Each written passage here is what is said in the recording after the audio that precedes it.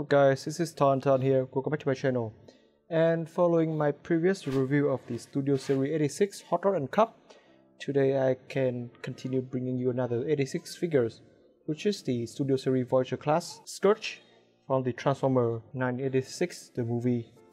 So here we have Scourge in his alternate mode, which is a spaceship, but in my opinion this is look more like a space canoe or something like that, because that is just looks so relevant to what an actual canoe looks like in real life. And upon that we still have his signature color as the purple and the lighter purple. But the problem is that because of the lighting, so his purple actually be caught as some kind of violet colors instead of the pure purple. So I'm going to try to display that in the picture so you see the difference. But upon the recording of this, I'm quite surprised by the change in colors, and I was looking for every way I could to fix it, but unfortunately I can. So we have him, and it is still the same level of details as the Studio Series Hot Rod. You still got that all really nice detail, which is really good for panel lining. And of course the highlight of this is the Decepticon logos. That is a really nice decal sticking up on there, and I won't be worrying that he's gonna trip. Turning him around to the back, as you can see, you got three thrusters, and they looks great. I mean, they are space thrusters, so what else can you expect? Flipping Scourge around, all I can say is I'm kind of feeling let down for this guy being a shell former.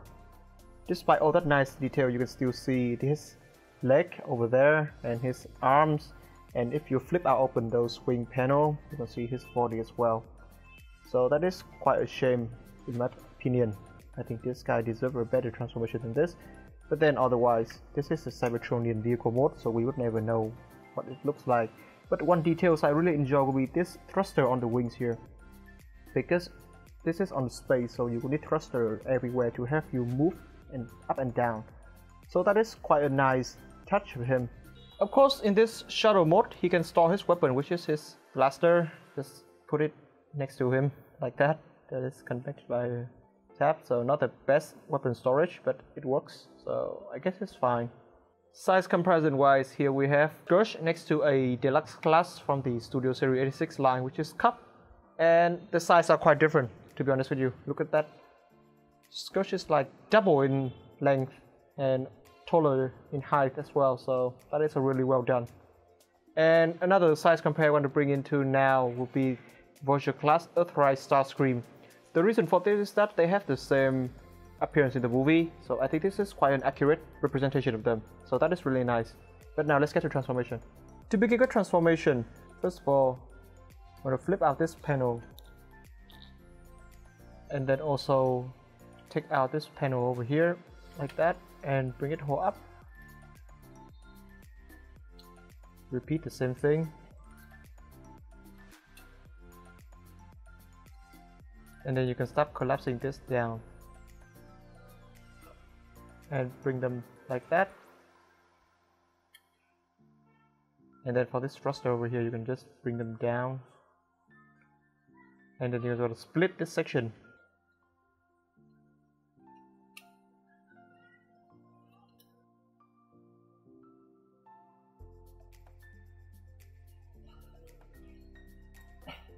Then bring the whole section out, just like this.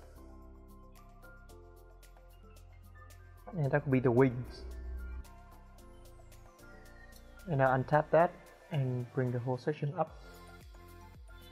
And at this point here, you can see we fold this down. It will reveal the head. And there's this connection here. You want to take it out as well. And then fold them in nicely and tight, just like that.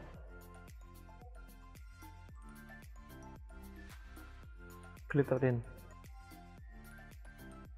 Now you can start bringing the arms up and tap it, and just bring it up to form the complete chest.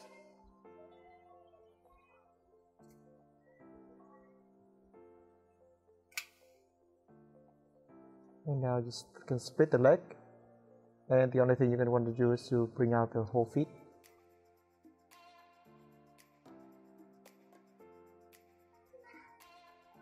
and this section will be bended down and fold down the engine as well. So this tab here will go into here.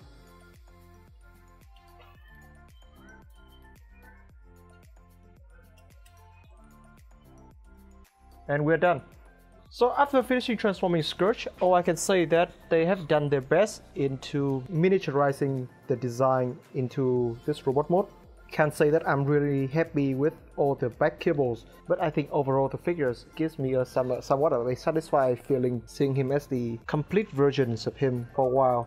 I'm quite happy with this release, and enough of that, now let's get to the details.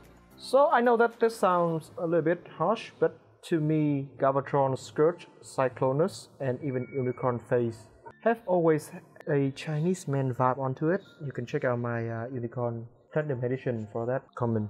But anyway, this is a really nice face sculpt. You got all the nice painting over here, and I especially love the black lines outside the red eyes and the details. The sculpt is brilliant. I love the fact that his beard are in a different color as well. They even make his stupid head thingy looks good, and in my opinion that is a well done. And enough of that, he got a collar, so that is a pretty nice touch. And then of course you still got that really nice Decepticon logos on his chest, which is painted. And flipping around him, you see the most color of him will be the purple and the lighter purple, with some red highlight here and there for thrusters. So I think this is a port when you're supposed to be able to plug his weapon onto. And back down a little with the chest, you'll see his abs and all the nice panel lining over here. Like I said, that would be a great opportunity for panel lining. And I mean, like, he looks great, he looks buffy, and the overall of him makes me feel like he's very strong, unlike Starscream. So he would be a great second in command for Galvatron. And continue moving down, you see, I especially enjoy his fingertips. They got painted in a pink color, which is really nice.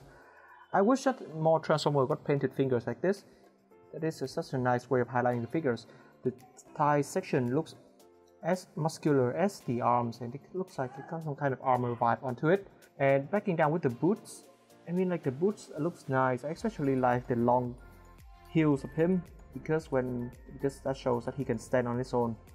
But then the only downside of this robot mode, if you flip him around, you will see will be the back. That is quite a mess of cables, but I guess this is a short former, so this is the best we got.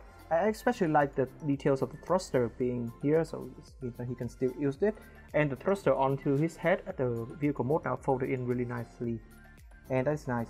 And I enjoy the wings. The wings are the highlight of him, I must say, because you got all this nice detail on both sides, and they are really nice. I would actually penalize this guy for real. So enough for the robot mode. Now let's get to some of the accessories.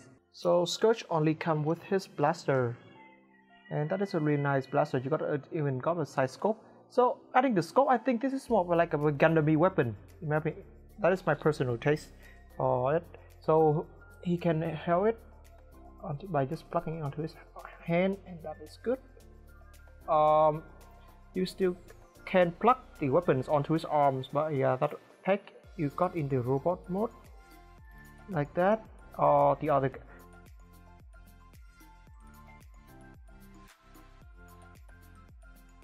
Like that, and that is, I think that can be considered weapon storage in the robot mode, I suppose.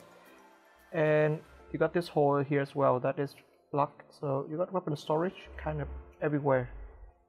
The second accessories that he came with will be this purple effect part. So you simply plug it onto his tip of his gun, and that could be it. I think that is a nice touch, considering he only got his gun. So that is quite some nice pew pew bang bang over there.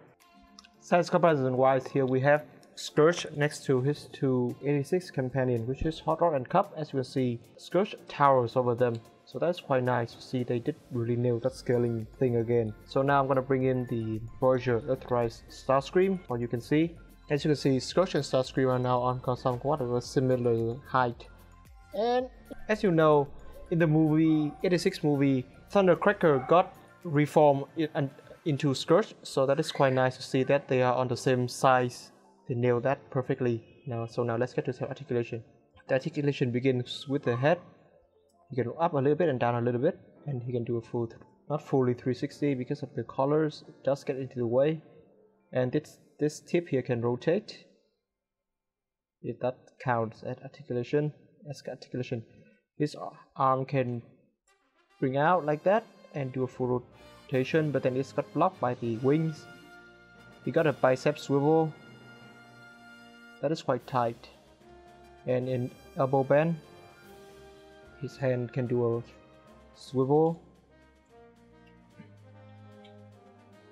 He got a waist swivel that is really nice. He got a kick to the front, kind of limited because of the blockiness of the thighs. He got a kick to the back, and you got a split. This is a knee bend. This is 90 degrees standard. He got a pivot, and he got 2 toe bends due to the transformation. So that would be it. Articulation wise, this guy is decent enough to be poses next to Galvatron and Cyclonus. I think they would make a great trio. Other than that, I think the most selling aspect of him will be the nostalgic and the feels that you need to complete the 86 movie team. So I mean, like, that is the only reason that people would buy this. So like, the hardcore fan will definitely buy him, but then I'm not too sure about the new fans, the younger one. So that will be it for this review. What do you guys think of him? Be sure to tell me in the comment section below. And of course, if you feel like you like this content, feel free to subscribe to my channel if you are new. And also follow me on Instagram, that is where I do most of my updates. And if you feel like you can help me out with the future figures, feel free to buy me a coffee in the description below. So that will be it for today, guys. TonTon out.